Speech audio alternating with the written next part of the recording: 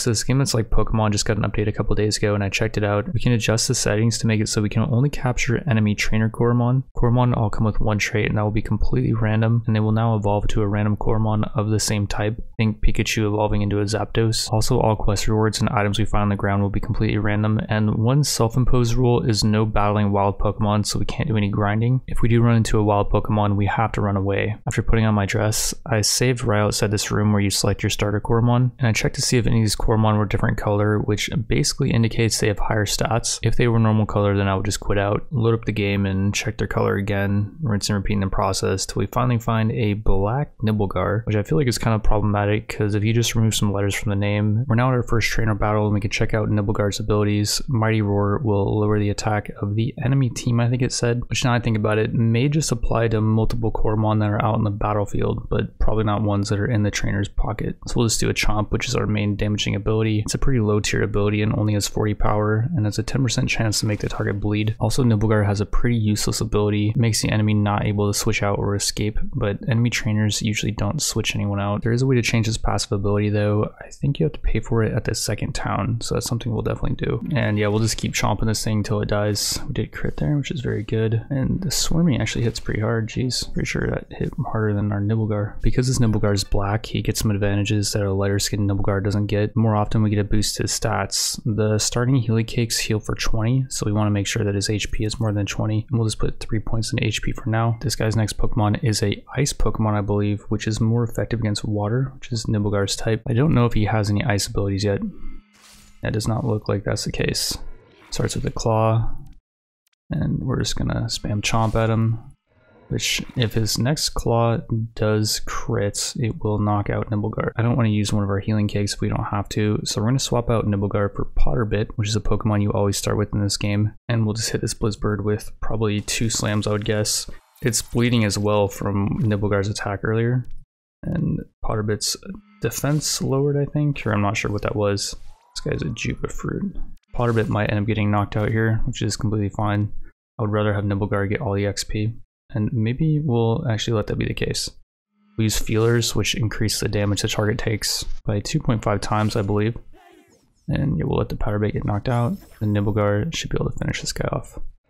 I didn't actually know if he was going to attack first, though. And whoa, how does that not finish off Blizzbird? We didn't get crits, so we're fine. And we do knock this thing out.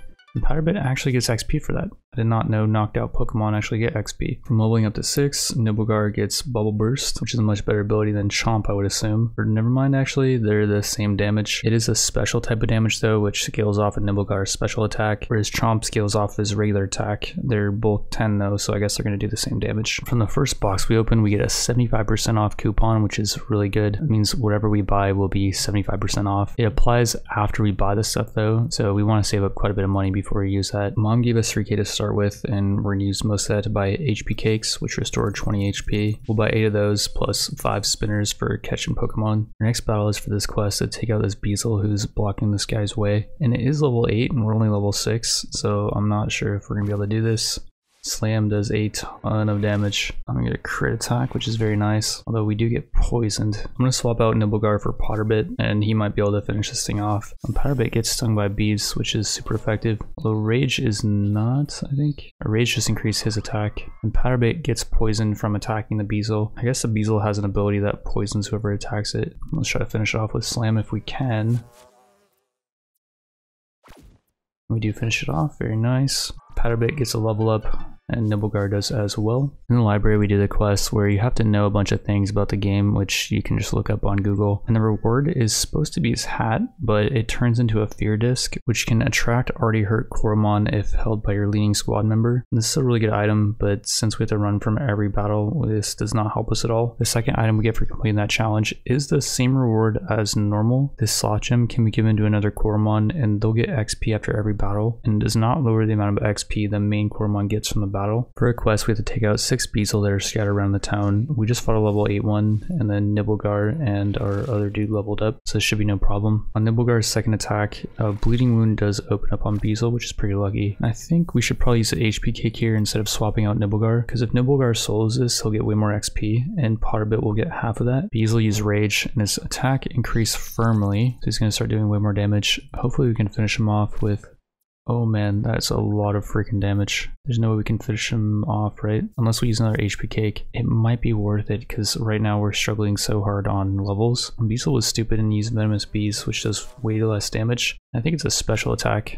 You can see his slam did so much. We do knock him out and get a whopping 254 XP, which is enough to get more HP, I think. And we do go level up as well for 2 more HP and some other stats. And then Powderbit also gets to increase some of his stats. This thing just really sucks, and I don't think I'm going to level it up more because it ends up having like a really high special attack and attack, which means its other stats will suffer. In my opinion, it's much better to specialize into a certain type of attack. I also don't think this thing has many special moves, but it gets really high special attack. Well, then again, once we evolve it, it's going to turn into something else that may scale with special attack. It's just, do we want something that has high special attack and attack? I don't think so. For now though, we'll just mash points and HP for it, and we'll keep it because it's our only other Pokemon. Onwards to the next Beazle. It's level 8 and we're level 8. I think we should do Bubble Burst so that we can attack first maybe. If we get the proc to lower its speed. We did not get the proc. It's only a 20% chance. I would actually like to get the Chomp proc probably more so.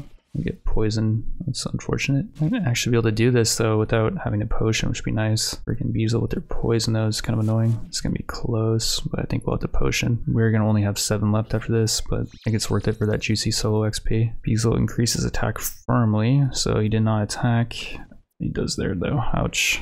He might one-shot the Nibblegar. No, he does not. And we get the solo XP and our level up, and Powderbit gets level up as well. Against the next Beazle, luck is on our side, and we don't have to use any HP cakes. And off that battle, Nibblegar gets another level up. And the next one, we again don't have to use any healing cakes, as I just spam Bubble Burst, and we get the proc to lower the Beazle's speed, so we get an extra attack off. We take out Beazle number 5 with no problem. We get another level up to 11. And finally for Beazle number 6, which is potent, so it's higher quality. It's going to be a bit stronger than their Beazles, which is why I decided to fight it last. And it does start with a Rage, which is a little bit scary. Its attack increased by quite a bit. Our Bubble Burst did lower its speed though, so we're going to be able to attack first now. And it's using Venomous Bees, which I'm pretty sure does not scale off of attack. So that was pretty dumb to do. Slam hits hard, but not hard enough. One more Chomp should do it.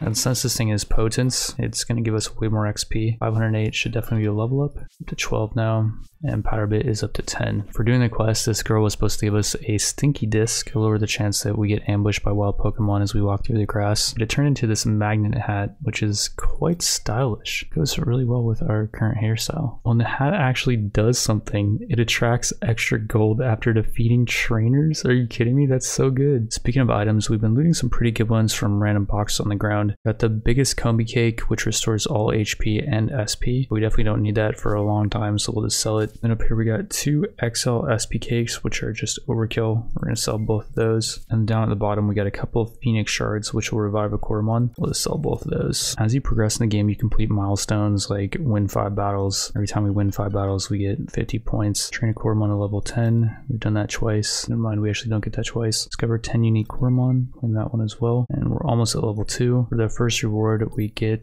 2 small HP cakes, and I don't think these are random. So far we looted 4 XP chips, which I feel like is a lot. I think you get a couple for free, but I do believe we looted 2 randomly. I see 2 trainers that we're about to battle. And second thought, before we activate the XP chip, because it only lasts for 10 minutes, make sure we have enough healing cakes, but like 3 more, and then it would be good to buy one of each of these things because they can remove conditions. I know the rest of our money will buy a few more spinners. And already we're right next to a trainer. We're going to activate the XP chip, and we now get more XP for these battles. And do keep in mind, while we're doing the dialogue and while we're doing the battle, the 10-minute timer is not going down. This guy actually is not a trainer we have to fight. This guy definitely is though. And yeah, we wasted a couple seconds of the XP chip there, but that's completely fine. We didn't want to capture a Swarmy, by the way. I think these things blow early on. If it was higher potency maybe, but yeah, we're just gonna knock this thing out. And right, with the XP chip, we only get 153 XP, which is not that much, but I guess for a Swarmy that's quite a bit. And wow, we got a shiny Cub-Zero here. It's potent. It is ice, so it's gonna be very effective against us, but yeah, we definitely want to capture this. And I do think the safer play here is just to spam Bubble Burst because it's less effective and it doesn't have a chance to make the target bleed. So yeah, we'll just spam it. It's not doing a crazy amount of damage, and we'll have to use an HP cake here for sure. A Frost Chomp is super effective. Okay, we don't have any revive cakes as well, and the XP chip is going, so we definitely don't want to have to walk back to the town. On second thought, I think we'll just swap in the Powderbit because it doesn't take much damage from this thing. And I checked this guy's stats. Slam does 40 damage, and he only has 13 attack, which is not much, so this attack should not even kill it if it crits. Okay, yeah. The question now is, do we start throwing spinners at it? We do have an icy spinner that's more efficient at catching ice type Coromon. We'll toss that at it. Should work, hopefully. We got it, let's go.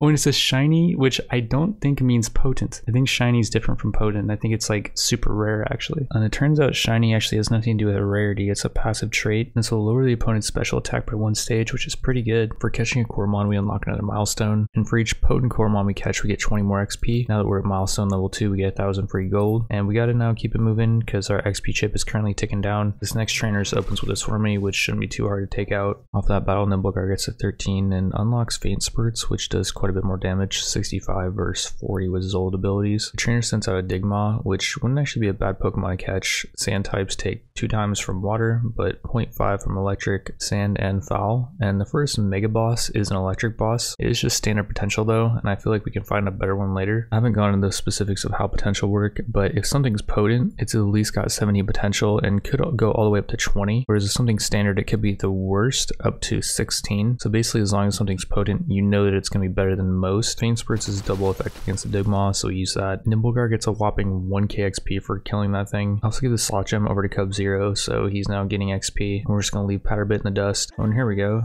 Nimblegar's evolving into an unknown water Coromon. And it gets to a stage 3 Chonktoad, so he's going to get a ton of stats. And you can see he gets a huge stat bonus for evolving to a stage 3. The problem with skipping stage 2 though is we don't get the stat bonuses for evolving to a stage 2 Coromon. So that's kind of a good and a bad thing. Like, it's going to give us a huge boost right now, and we would have had to wait a long time to be able to upgrade to a Chonktoad later. So fast forward quite a bit, allowing Pokemon to evolve from stage 1 to stage 3 made the game way too easy. So when I do a future run, when the game gets updated, we're going to change that to disabled, so evolutions are not random. And stage 1s will evolve into stage 2 into stage 3. Trainer Coromon were randomly replaced with Coromon with similar stats, but in the future run, I want to replace them with any Coromon, so trainers could potentially be difficult. Also, I want to make it so we can't heal at the trainer hub. We can only use potions to heal, which is going to make it a lot harder to manage our money. Right now, it feels way too easy. And speaking of healing, recover SP and HP on level up was way too easy, so we're going to turn those off. There's also this option where Coromon return to the wild when they faint, and we could activate this, but I feel like if your main Coromon does get knocked out, then you pretty much just lose. But then again, if you can capture really powerful trainer Coromon, then maybe that's fine. And if you guys do want to see another video on this with the updated settings when they release another update, just let me know by leaving a like.